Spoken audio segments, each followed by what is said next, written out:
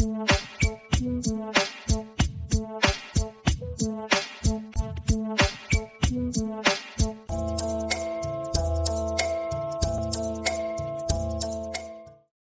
and welcome with this new broadcast of our podcast, where we talk with people from all over the world who are working each in their own way to promote peace. And today we have an extremely severe situation happening in Gaza at the moment. So it is most opportune to talk about this urgently and to try and understand what's really going on.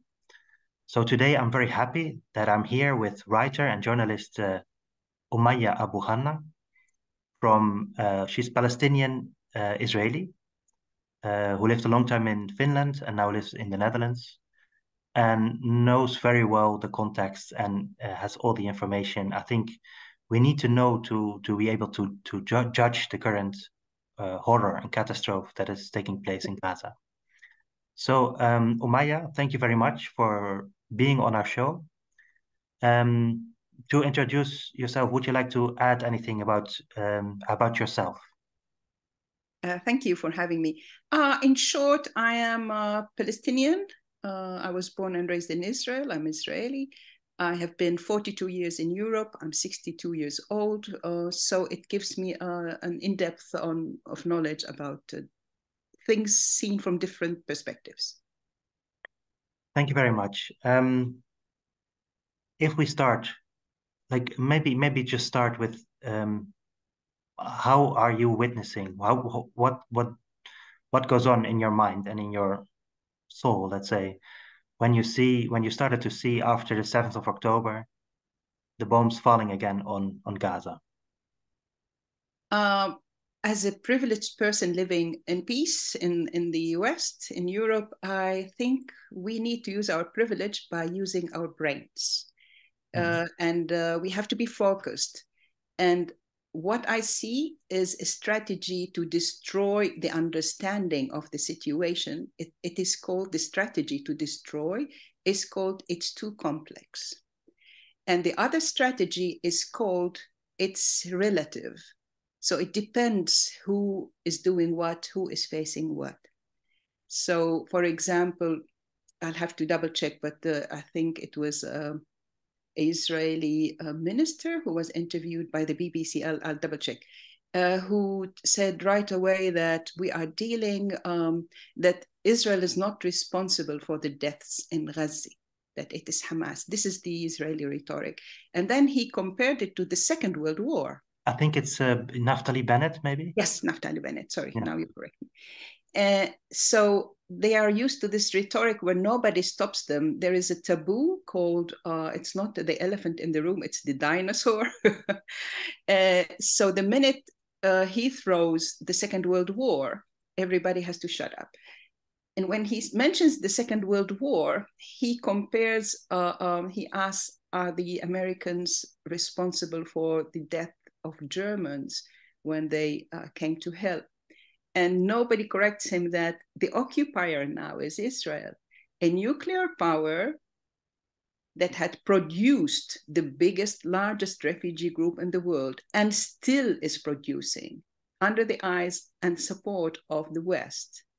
It's producing, and it had planned, they are planning to send the people in Gaza, who are over 80% refugees already, once, twice, and maybe 3 times. Many of them are from Jaffa, which is now Tel Aviv, because they came by boat. So they were kicked to the sea. Very often, cities on the sea were kicked to the sea. So they came down to Gaza. Many of them are from Haifa. Many of them are 6 kilometers away from their wall, their villages, towns. So they plan to make one more wave of refugees. It's very interesting. They say there's a wide desert. Send them to the desert. And so the switching to focus on this is just to keep it simple and say it doesn't matter. We're not living a tribal time. It doesn't matter if it's X or Y. What is the name of the group that is doing or being done to? So the answer is very simple. The source of the problem is the largest refugee group in the world wants to return home. Until 75 years, Palestinians are officially, according to the UN, the largest refugee group in the world. And because they're refugees, there are problems because they want to come home and Israel doesn't want to allow it. That's the whole thing. So if the West and Europe wants to think how to solve this, this is how to solve, that is the problem. The second part is, why isn't it solved? Why can't they return if they are on the borders and in the borders? There are many Palestinian refugees. This might sound very strange. Palestinian refugees, they're called internal refugees inside Israel. People who were not in their homes when they were taken, ethnically cleansed the villages. So they're called internal refugees. Can you imagine you're being an internal refugee in Holland when you are Dutch?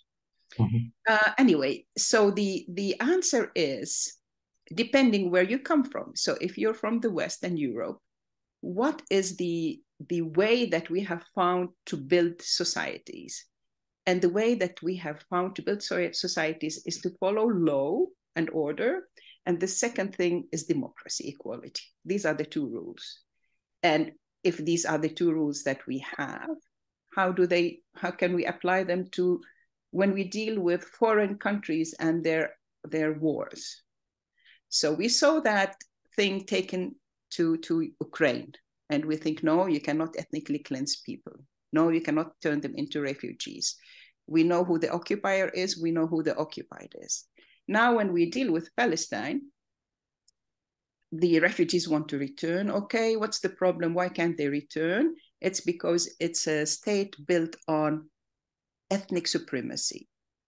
It's a state built on one religion, one ethnicity, and the rest would be,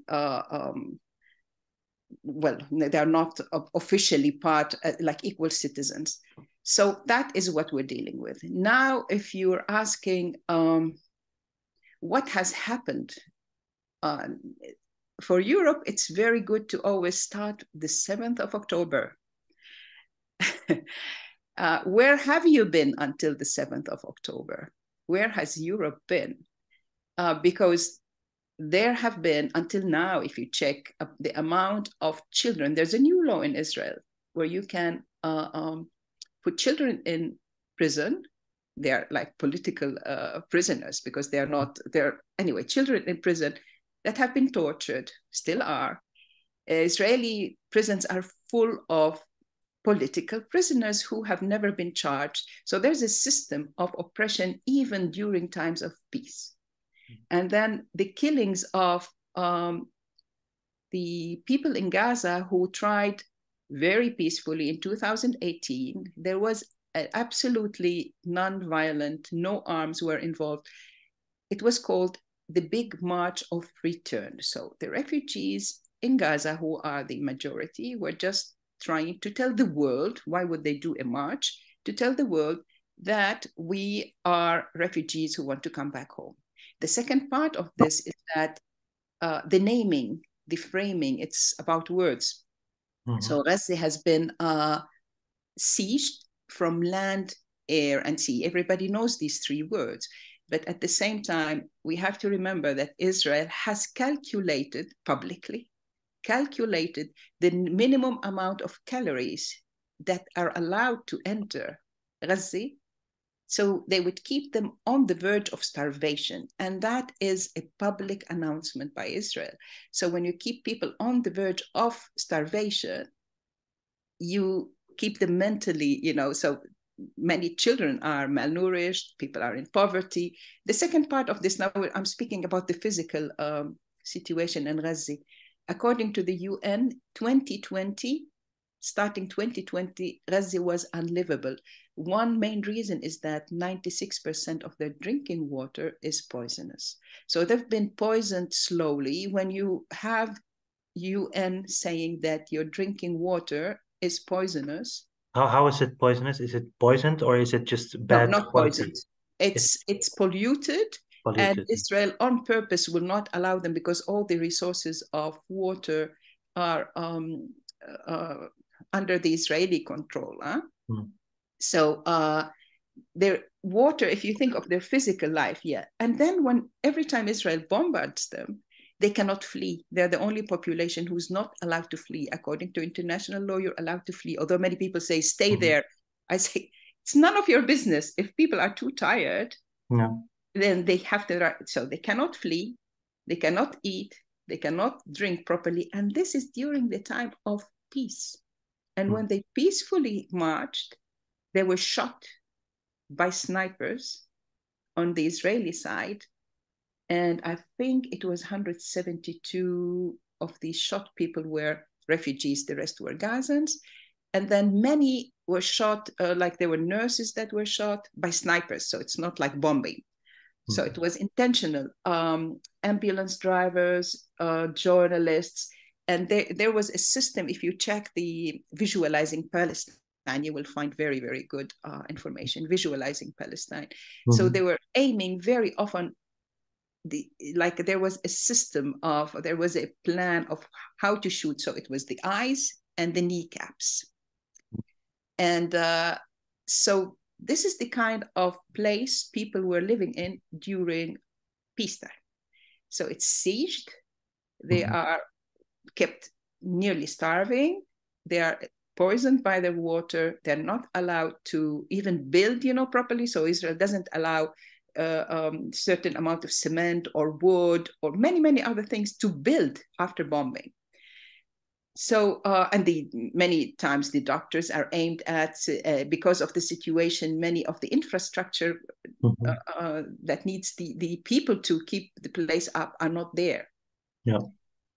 And so now when you have seized people who cannot escape, most of them are refugees, and then you say no food, even that minimum, no food, no water, no fuel. No electricity. Yes, you have kidnapped 2.1 million people. You are kidnapping people who you are starving. They are dying of dehydration. We did not get news because international media is not allowed in Gaza. There's not a single media in Gaza City. You have them outside. There are locals who can represent somebody here and there. The last Al Jazeera reporter, I think you know about him, he moved away with his family to the south because Israel said it's safer. I think it happened 2 days ago. And his home with his wife and daughter and son was specifically bombed, and they died.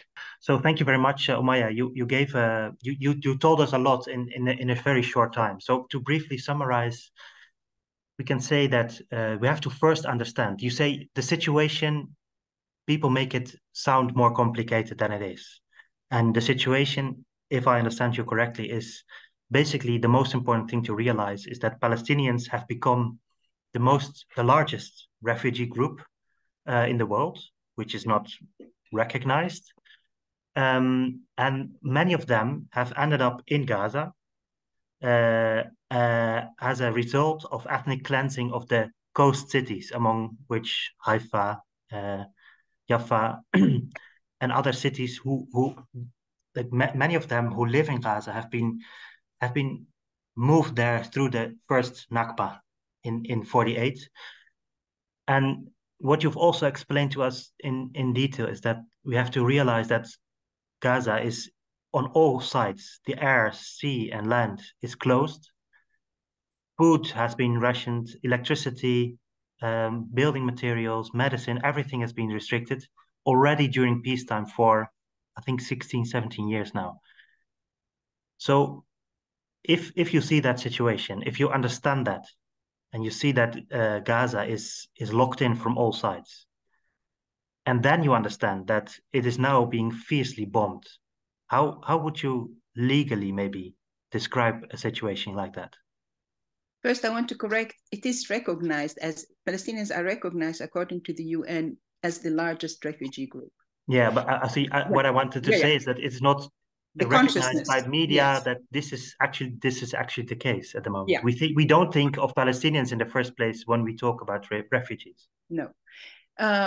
It is because I think the longer it takes, so they become many Palestinian refugees who arrived, for instance, in Holland and elsewhere, are registered as Syrian refugees. Yeah, and true. because you cannot register as Palestinian, Palestinians are stateless. Can I ask a little question about that? Because there are people, when you say that, who say, well, the Arab states are to blame, because why didn't they give them passports in Syria, Egypt, and Jordan? Or Jordan, maybe they did, but like, how would you respond to that? If people I would respond to that as well. Why don't you all just absorb the Ukrainians so that they would never come back? It's your responsibility. They're Europeans. Make them all Dutch without anything else. Make the Ukrainian part stateless and make them here. They're your sisters and brothers. They're here. They don't have to come back. That's my answer. Yeah. Regarding how would you see that legally, many official organizations have called Gaza as the largest open-air prison. That's not true. Prison means you are imprisoned for some legal, like they have committed something. They have not committed anything. If you look at the situation, there is something that, like if you ask GPT, if you put these ingredients, what is this cake called? If it is made of cacao and chocolate, it's a chocolate cake. So it is a concentration camp. And they are kidnapped. These people are kidnapped. Nobody is even trying to get them out. Europe and the West is now thinking, how can we bombard and kill people who are starved, without water, without fuel, without arms, without the possibility to flee, facing a nuclear state who is not alone with the West? How can we bombard them and at least ethnically cleanse them and put them in the desert? Don't think of any name. Let's say they are Jews, 2 million Jews who are seized from air, land, and sea. They are kept on a minimum diet, and now during the war, they were not allowed food. There has been over 7,000 deaths. Most of them are children, and they are Jews. And the Arabs are doing this, and the world is supporting. There, it's very simple. It's super clear-cut case. Yeah. Yeah. So I think if we want to see the problem, why are we here? I have only two explanations. One is my biggest shock was that I thought I am in the West and I believed what the West says. So if I lived in Finland, if I live in Holland, the Netherlands has the ICC in The Hague, just near the parliament, near the government, just a few steps. So you would think we're conscious. So international law, human rights are number one, and everything else is second. It doesn't matter, are these people whatever, whoever. And then I realized, no. So I was thinking that, for me, the way I see it is that Europe was anti-Semitic and contributed to genocide. And this has never ended. Europe is anti-Semitic today. Palestinians are Semites. And Europe is complicit in genocide. So for me, you can look at this as a continuity. And I do think it is a continuity. The second thing is, if you don't want to see it as a continuity, you can think about it as internalized and institutionalized guilt from the Second World War that has never been faced. So part of, if you have been a killer, if you have been a serial killer, you end up in jail, and then you go to therapy, or if they're going to let you out, you deal with it. Europe sent its Jewish population, its own citizens, ran away, and they moved to Palestine. And that was kind of like, let's shut our ears and eyes It's none of our business. It's over. And now we can teach the rest of the world how to be civilized. I was so often lectured about, look how Europe came out of the Second World War and we became civilized. We rebuilt our continent, and we built it on human rights. And so we've learned. And now I see that it's not true. It's not true at all. The way Europeans and the West are speaking is like tribal gangsters, like serious gangsters, who are like, I don't even understand. If I was like any person who's been to high school, if I was the Dutch prime minister, if I was a head of a media, Dutch media, I would think twice, thinking like, there's a genocide. It's clear. You don't have to, like, if you check it, it's a genocide. There's a dehumanization. Even if you don't want to think about it, just go and see what the Israeli politicians are saying. Human animals, we're going to, I can send you the links, but they said we're not targeting specific places, we are bombarding in general. We have to go for we are going for maximum damage, not for yes, for maximum specific damage. target.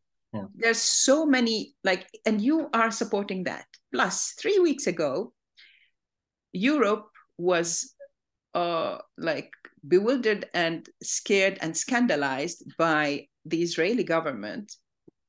And why? Why was the Israeli government facing so much resistance from inside Israel? What was the Israeli government mainly doing? Mainly, it was breaking the legal system of Israel, which was apartheid. But again, even for its own citizens, the main work was to break any legal system, judges, courts, everything. And that's why the Israeli other half was rising. So it's a government that breaks the legal system of its own land. It's a government where everybody's saying we are genocidal in clear words. In clear words. And what does Europe say? We want to support a government that is genocidal and has does not carry any sense of legality against sieged refugees mainly, which are 50% children, who have been bombarded. They've faced 4 wars in the last 20 years. And I was thinking, aren't you aware that the ICC is there? That you will end up as war criminals, supporting war crimes? So it's clear, I think, exactly as you say, that we are 100%, well, not we, because I think among the population, you have to make a distinction, I think, between population and politics. And I think in politics it's much worse than among the general public, and the general public opinion is also shifting, I think. But among politicians, it's still as bad, or maybe even worse than it ever was, because now it's so visible that this genocide is taking place. We are still like 100% behind Israel. So let's talk about the causes of this sort of almost unconditional support. You've mentioned 2 things already. You've mentioned like an inherent racism, anti-Semitism, as you can call it. Like this is just a continuation. Only the Jews have been replaced for the Muslims in general, I would say, and Palestinians in particular now, or Hamas, or however you want to, however it is being framed at the moment. But you see, indeed, like also in parliament, you see like these right-wing parties are gladly joining the genocide train, let's say. But then another cause you mentioned is guilt. Let's say we've sort of dumped our guilt in Palestine, and now we're clean again. But what else is behind it? Because it's so blatant, it's so obvious, as you have said, it's so visible, and the Israelis don't even deny that they're going for genocide. There's so many sort of super harsh statements by officials and semi-officials saying that destroy everything, kill them all, and all those kind of things. Huh? So how, like, is it sufficient? Is it sufficient explanation to say that it's guilt and it's racism, or is there something more at play? What else can we say? How can we explain sort of so-called human rights loving politicians to go for this, to join the Israeli cause? I want to correct one thing, although it sounds like a very small detail, but it's important. I'm not religious, but my heritage is Christian. And Christian Palestinians are the oldest group of, first, their oldest Christian community for obvious reasons. My father is from Nazareth. He's also not religious. But Christian Palestinians are the oldest Palestinian group that has been continuously living there. I want to add a small thing that, again, doesn't seem very relevant, but it is, just to help you exercise the thought. Palestine was largely, the majority of Palestinians were Christians until the 12th century. So when the Arab Muslims arrived in the 7th century in Palestine, Palestine stayed as the majority of Christians. What happened in the 11th century that turned Palestinians mostly to Muslims? What happened in the 11th century? The Europeans came as crusaders. And when the crusaders arrived in Palestine, that was mainly, the majority was Christian. They killed left and right because they felt that this is their place. Hallelujah. So Palestinians turned to Muslims in the 12th century, like the majority. And so the so-called minority of Palestinians that is still Christian, you can ask us, if you ask about my identity, you can ask us to tell you about the dynamics of this. So because often Europeans see it as a tribal thing, they say, Israel, Jewish state, Muslims, blah, blah, blah. It's not. The way I see Palestinians are whoever has lived on that land, whatever was its name, that land, whoever has lived since the Natufians 13,000 years back, continuously until today. That's when I speak about Palestinians, I mean all these people, whoever is there. So to understand what is going on now, I think there's a lot of work to turn this into, for instance, in Holland, even in Amsterdam, that is supposed to be, Amsterdam is a city that is made of small minorities. It has passed the stage of having a majority. So Amsterdam is made of different minorities. And even then, with our open-minded woman mayor, she invited Jews and Muslims to speak about the situation. I was in shock. Like, what kind of tribal person are you? So we here in the West are turning this into a tribal thing. And it is not a tribal question. It is a dynamic question. So when people take that stance, I say, hello, I'm Christian now. Now, everybody, get out of the picture. It's not about religion. So if we want to step, I think there is a very clear anti-Semitic or racist attitude towards whoever has lived the land. And because most of the Israeli Jews have been Western, or the ones in power, you recognize yourself in them, but it makes them not really Middle Eastern, not really. They don't speak a language. They have shut all the borders around the country. I was born in a place, Palestine, until 1948, until for millions of years has never been cut off the region, never. So basically Palestine was part of an area called Sham region. So Palestine, Lebanon, and Syria are the same region because we share culture, history, cuisine, sense of humor, music. And the intermarriage has been big, the business has been big. It has been very cosmopolitan, very. Palestinian society has been very cosmopolitan and diverse. And now it is so much easier to now say, these are the Muslims. And the minute you say Muslims, for instance, Macron said, let's declare Hamas like ISIS. He didn't say, let's see if Hamas is not good for us, who would represent the Palestinian resistance that we can talk to, like Zelensky. Let's find who is the resistance. We don't like the way Hamas does it. Okay, let's find the resistance, because there should be, there's an occupier and occupied. Okay, people, let's find your resistance and we'll talk to them, and we don't like Hamas. No, he wants to bombard the whole place, the way they have succeeded with ISIS, the way they have succeeded with Al-Qaeda. Now we are, so you can see that it is like a cartoon.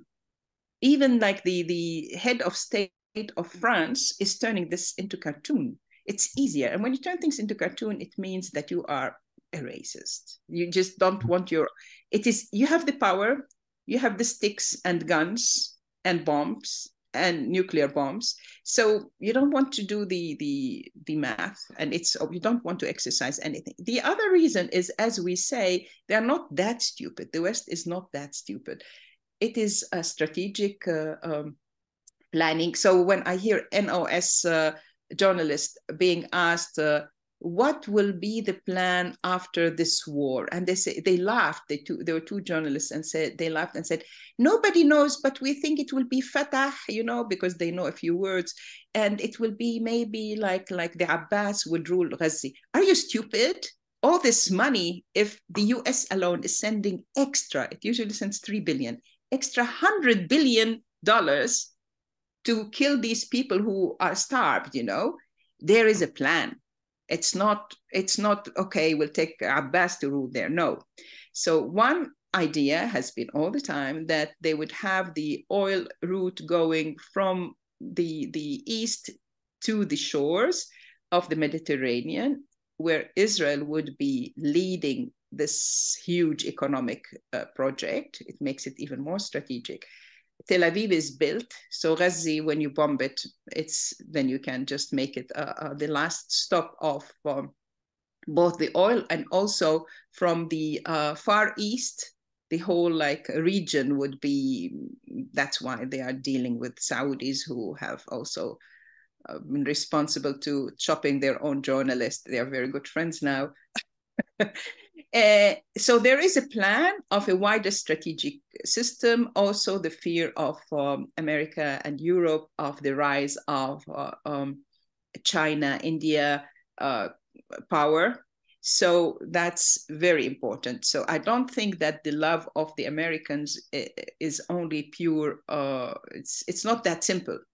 In that sense, no, it's not complicated, but there are layered interests. Yeah. It's like when you help your neighbor because they're your neighbor. You help them because they speak if they speak the same language, and you help them if you can, if they have a tree, they're going to give you the pears, or you're going to sit in the garden.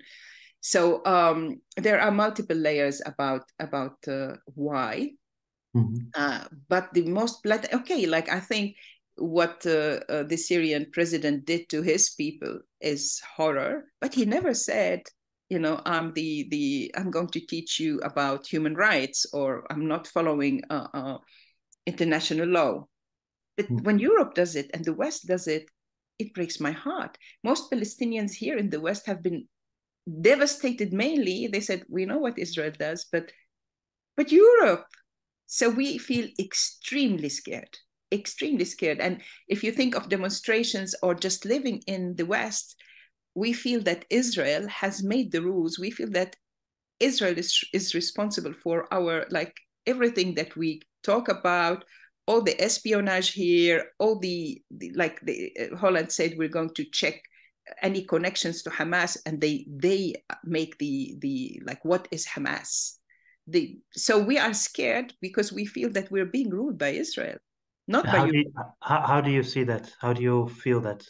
What concrete examples can you tell us of that make you scared?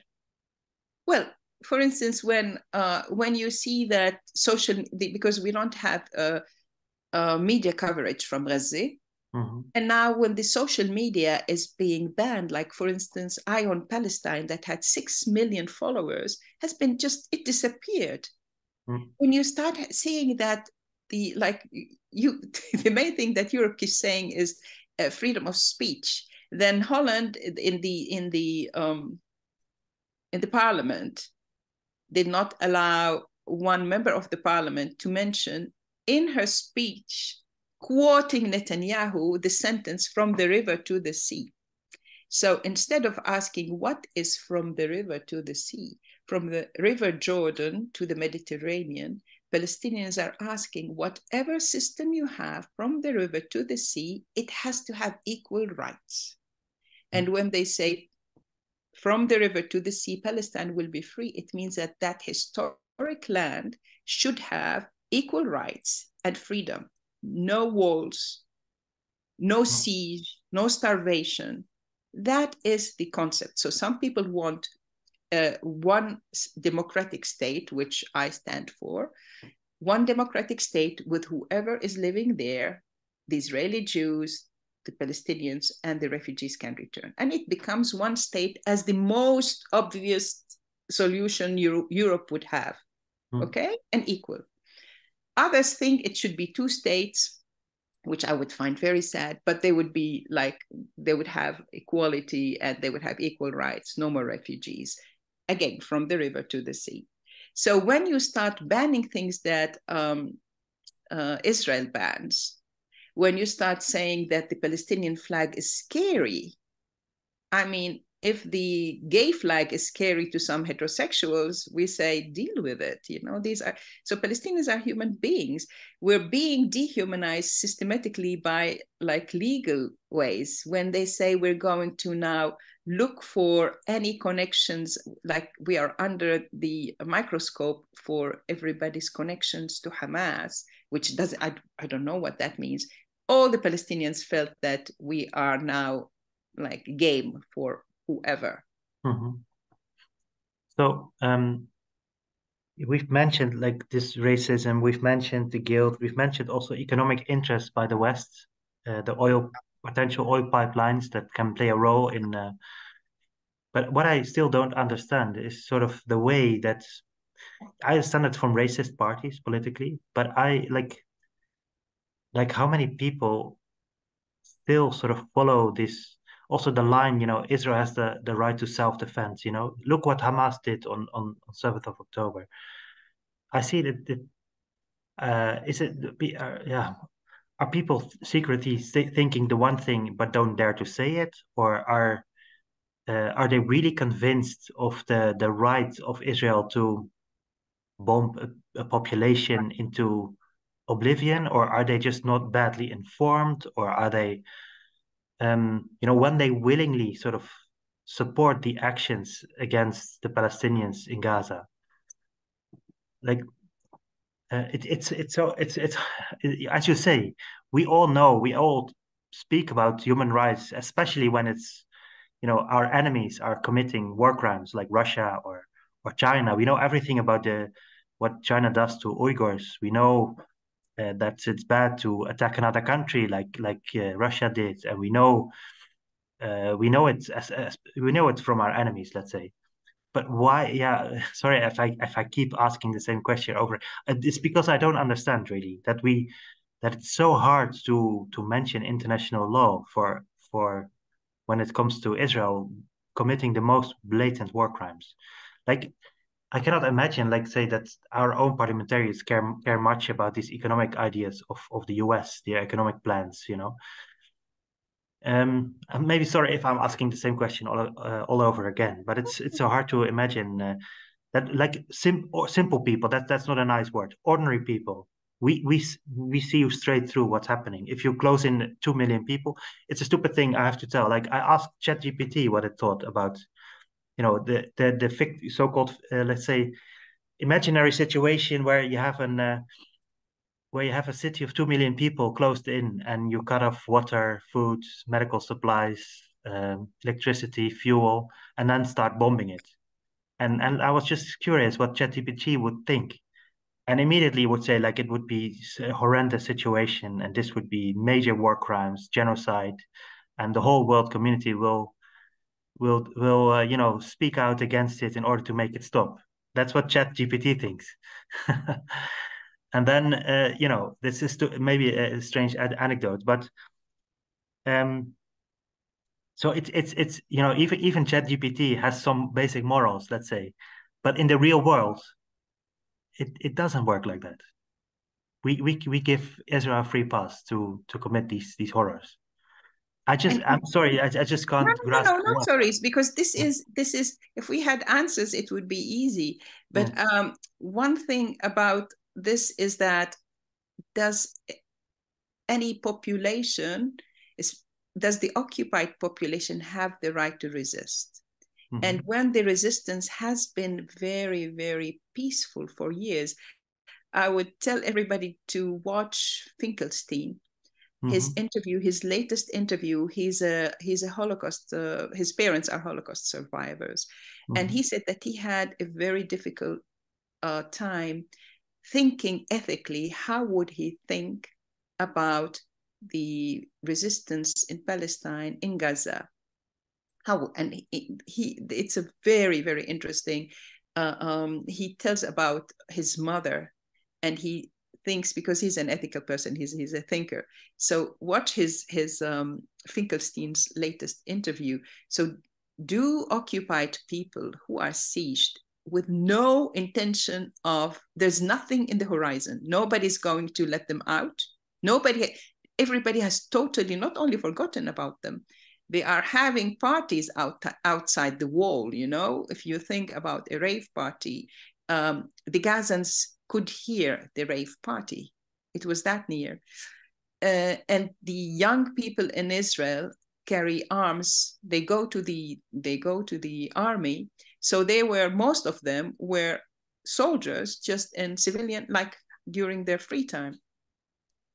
Again, I hope nobody thinks that I think anybody should be killed. Absolutely not. Absolutely not. No. We're just putting some facts near each other. And we're saying also that it wasn't only Hamas, it was multiple different fractions of different things. But anyway, what they did was also horrific. But now we will also ask, what are occupied refugees, besieged occupied refugees, who have been 75 years, many of them, occupied and refugees, with no solution whatsoever, no effort. Are they occupied to resist? And if we say yes, then you ask how, and then you check, have they gone through what alternatives have they taken? And then you think, what else can they do? And now we drop Hamas. We say Hamas should go in the trash. They should kill them all. Okay. Now, when you are left without Hamas and with these people, are these people allowed to resist this nuclear power and the whole West coming against them? So Israel has every right to defend itself. And now these people, let's say they're totally without Hamas and they are being bombarded. Are they allowed to resist? And if you say yes, like Ukrainians, then how? What would you accept? And I would say it's very, very shocking that Europe does not support the resistance of occupied people bombarded by a nuclear power, but at least stop it. Stop it, or clean your hand, wash your hands, say none of our business. Sorry, this is too complicated. We don't have the time. We don't have the energy. It's too dirty. We are not taking part in a genocide. Goodbye. We have other business. I would accept that. But to be complicit is something beyond me. And all these parties that are, many of my friends, I'm in shock, like also in Finland and in Holland and wherever, who are just silent. Just silent and supportive of the Ursula von der Leyen going immediately to Tel Aviv, giving her support. Rutte, Macron, Olaf Scholz, Meloni, we all go to Israel to give our support. Even Rutte, I think, said in Parliament that there might come a moment that we might have to send military support to Israel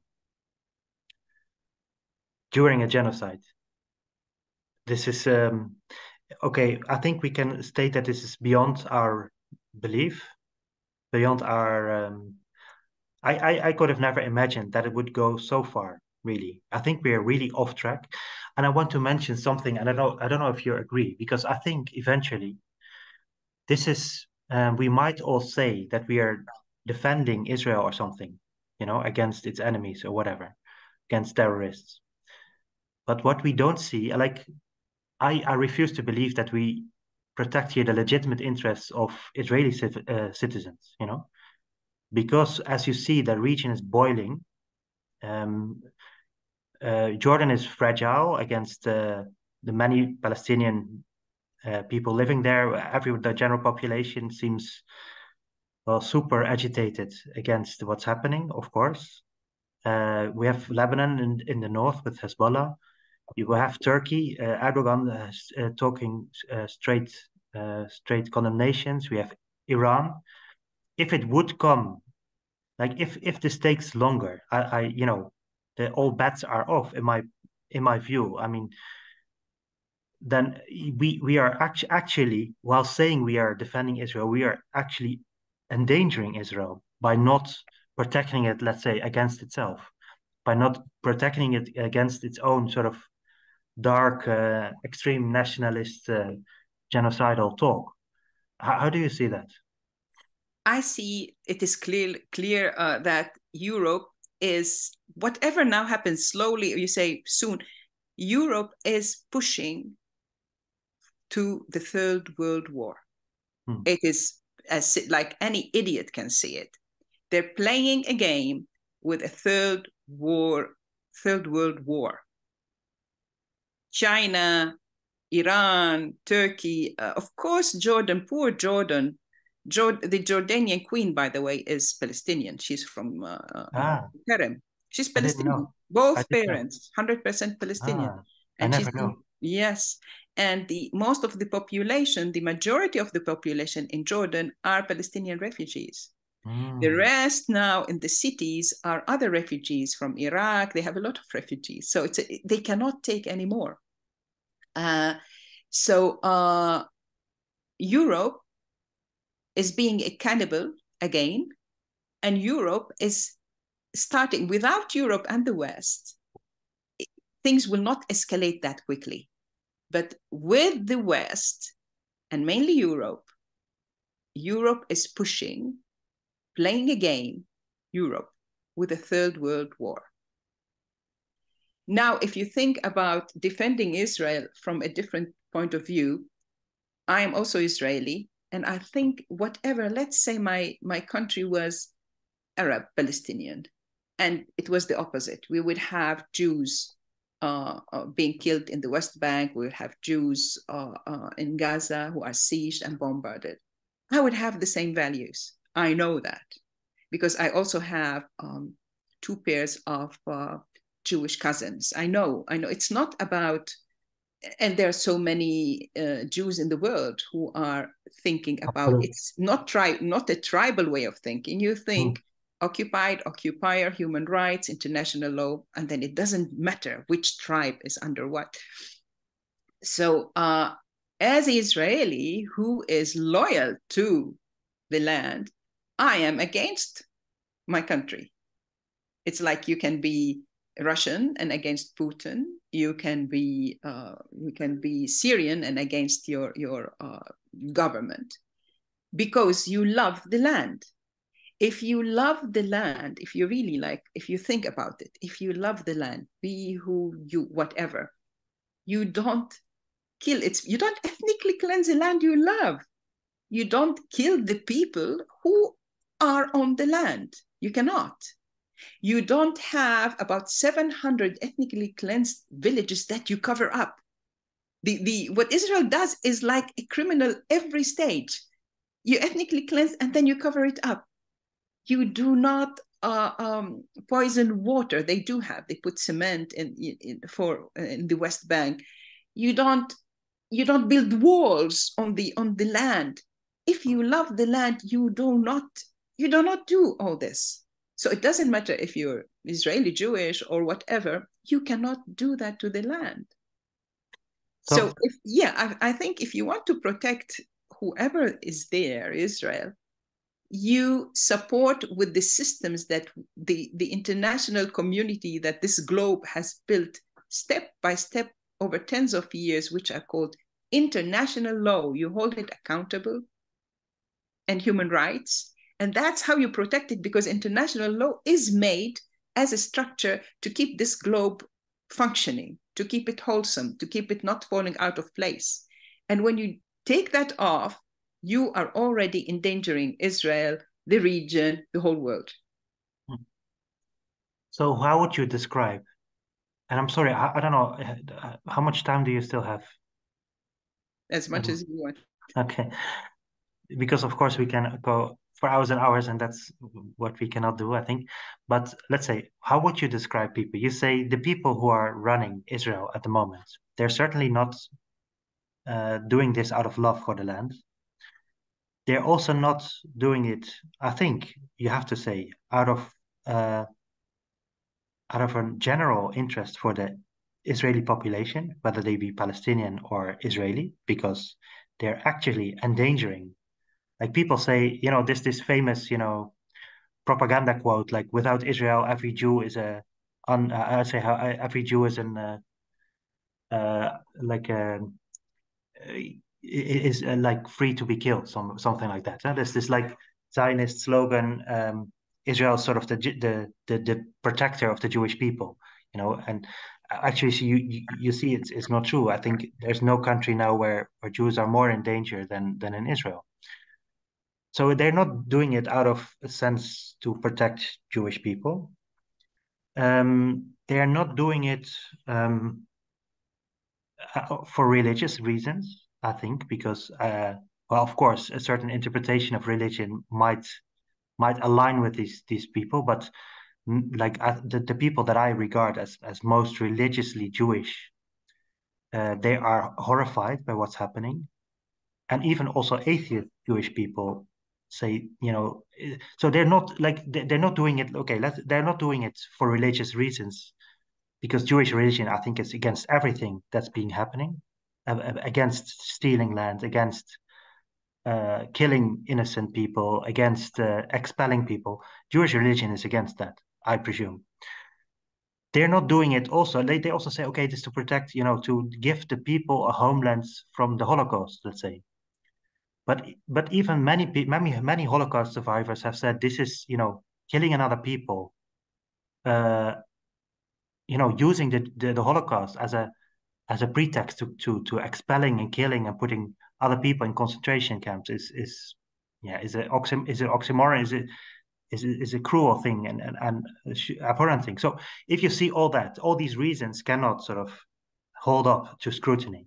So who are these people then, and what are they doing? Who are the people of who so staunchly defend sort of Israel's current policies of destruction, basically?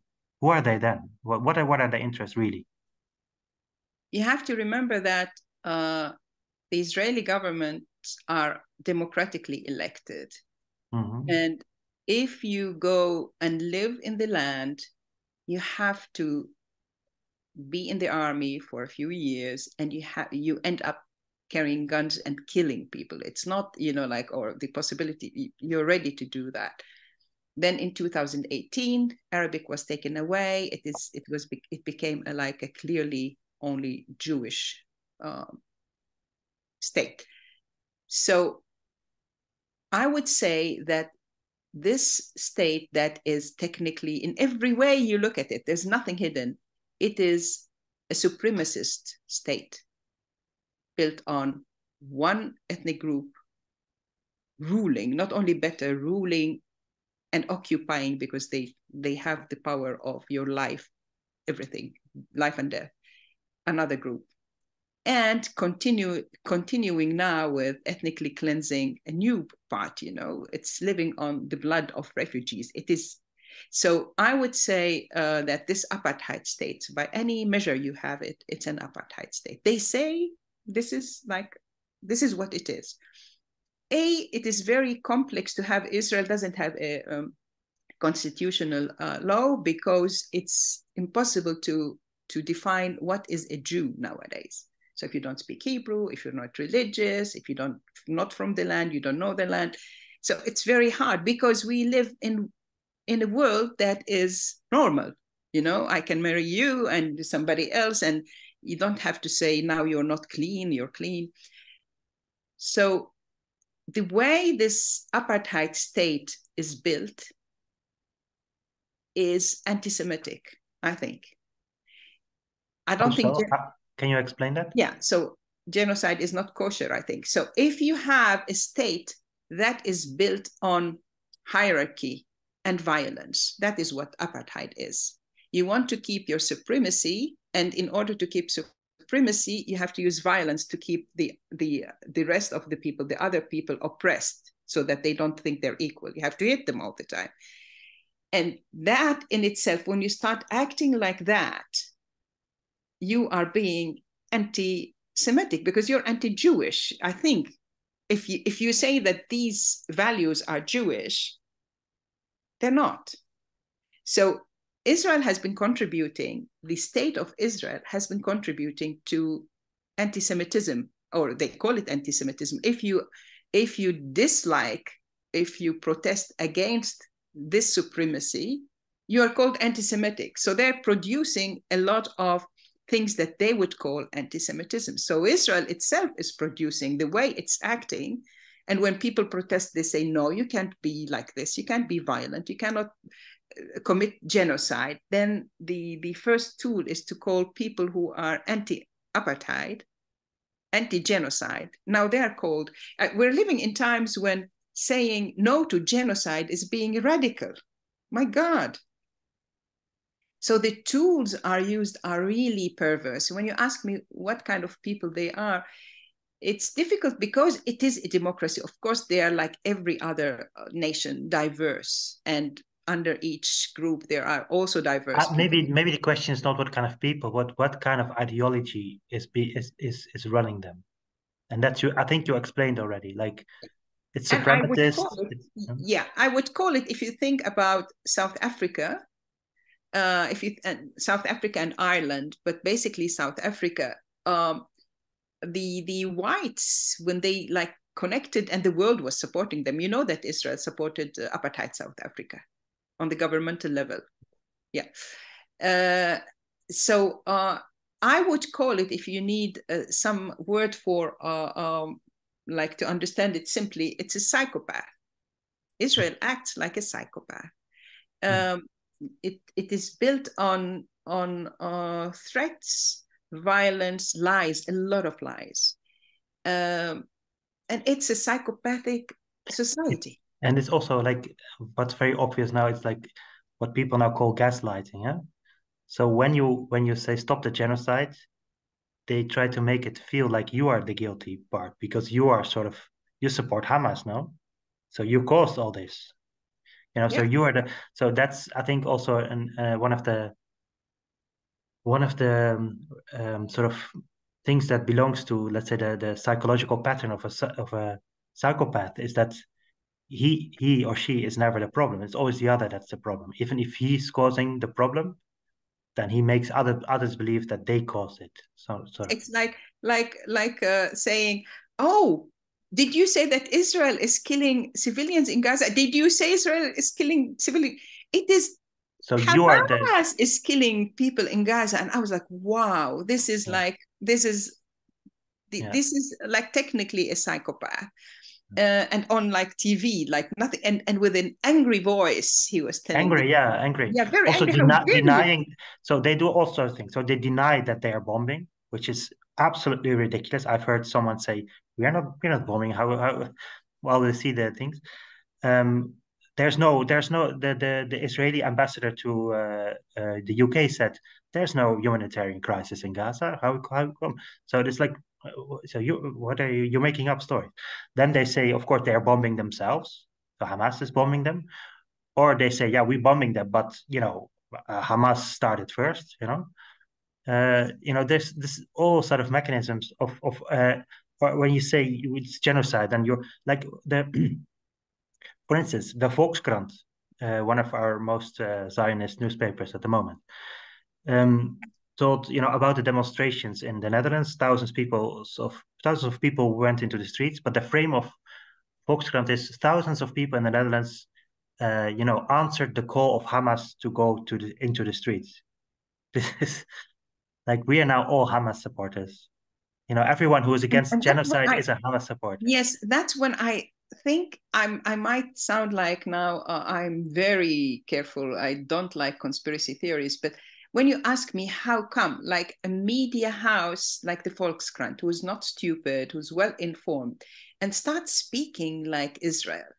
Yeah. And when you ask me why are we afraid, we're afraid because we're seeing mechanisms and Yeah. dynamics that don't make sense in Holland, of No, media, exactly. of And politicians.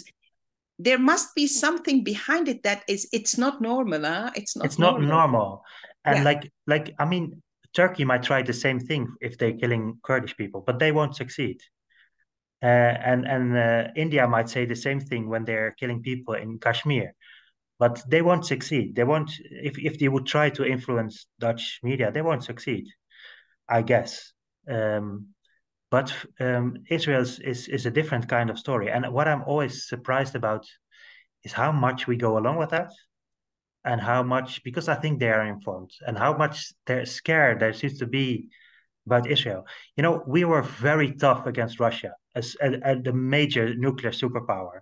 We were sort of within 1 week, we had everything sanctioned. We had, boycotts. We had universities stopping collaboration. We had like within 1 week after the attack of Russia, we had everything sorted. And you could say this was in line with the international law because it was resisting like a breach of international law. And you know, it's not even a matter of we don't even dare to do that, but we are supporting it. And it's I think we don't dare to do that. We don't dare to do that. but why are we so scared of us? We are not scared apparently of Russia, which is a nuclear superpower with a Putin as president, with a major army, with a super nuclear arsenal, etc., with submarines, with a huge army, etc. We are not scared apparently to go against Russia, but we are scared again to go against this little tiny country in the Middle East. It's not a little tiny country. And I think your question is the best way to end this. Just leave it in the air and ask why. Okay, let's leave it in the air. But then, as my last question, because we have to go to an end, I think, and maybe, yeah, how to resist. We've tried to describe what's going on. We've tried to describe the horror what's taking place in Gaza. We've tried to describe the very how do you say, cowardly response of the West. Not only cowardly but complicit response of the West. We've described the sort of attitudes that Israeli ruling class has adopted. How and you've shared your feeling of being scared now in the Netherlands, even if you see the same mechanisms that's happening in Israel. So how to resist this from our perspective as being, as you started by saying, privileged in the West. Many people go into the streets. This is a good thing, of course. What else? What kind of strategies should be adopted else to stop at first to stop the extreme violence and genocide in Gaza? And yeah, that's maybe the first thing. Maybe let's focus on that. How to go from here. Yeah, as privileged people, we have to keep to support all occupied people. I think this is so sad that our European and Western politicians are putting all the money for pro-genocide while we cannot help now in Congo. We cannot help in Afghanistan, 20,000 people. So the world needs help. And we should put the money in places to build up love. I think it's all about love. If you love human, if you love the Jewish, if you love the whoever, every people, it's about love, and you don't support death. It's basic. So I think we, the privileged, should have a big table with multiple things: short term, long term. Work on narrative, truth. Work on the truth. Always truth, truth, truth, and always repeat international law. Whatever. Every time people say it's complex, I don't know. just say, I need, like, I want to have a little paper that says international law and just put it ahead of everybody. You have it. There is an answer to everything. And just keep tapping that. Another thing is that if the carrot has not worked, we have now to take the stick of the ICC. It's in Den Haag, or I think they should move it away from Holland. I really should move it away from Holland. But just make a list of who has been complicit, like the media too.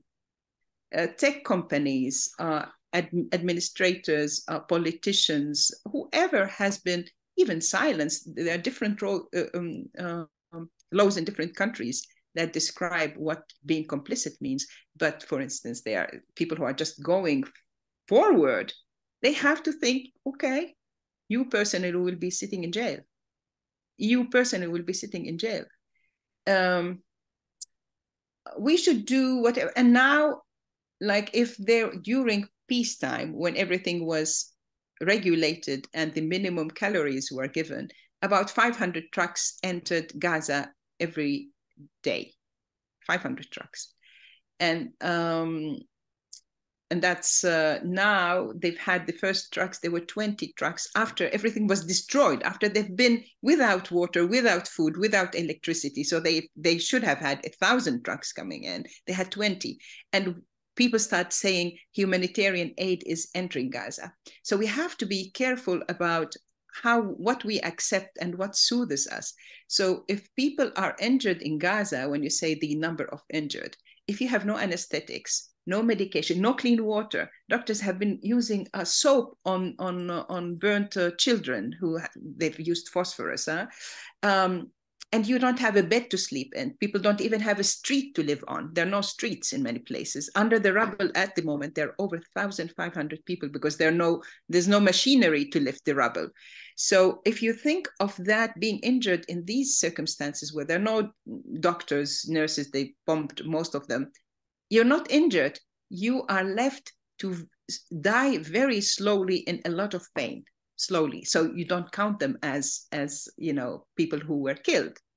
So we have to think, and we have to have answers. We have to help counter the media who's not doing this job, which is very simple. The media should have all the time, every morning, how many were killed here on this side, how many killed on this side. You should have just numbers. Numbers are very important, and our media is not doing its job.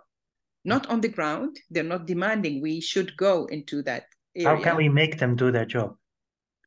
I wish I had the wand. I always wanted to be the God. We just have to, I think we're doing what we can. Collecting the numbers, offering to the media. I think we should have a group that would go and speak to every head of media house. Like with just numbers and facts. Here they are. You didn't do the job. Here we offer you this, and make it public. Public meeting, a public meeting with ministers, public meetings like face to face, which means this is difficult because it means we are trying to do the job of the ministers, of the researchers, of the media, of the law enforcement, everything, and it's very difficult. We had a group of Palestinians, and we were asked to meet the mayor, and the mayor wasn't available because unfortunately her father had died, and we met the vice mayor, and the Amsterdam representatives kept saying to everything, it's very complicated.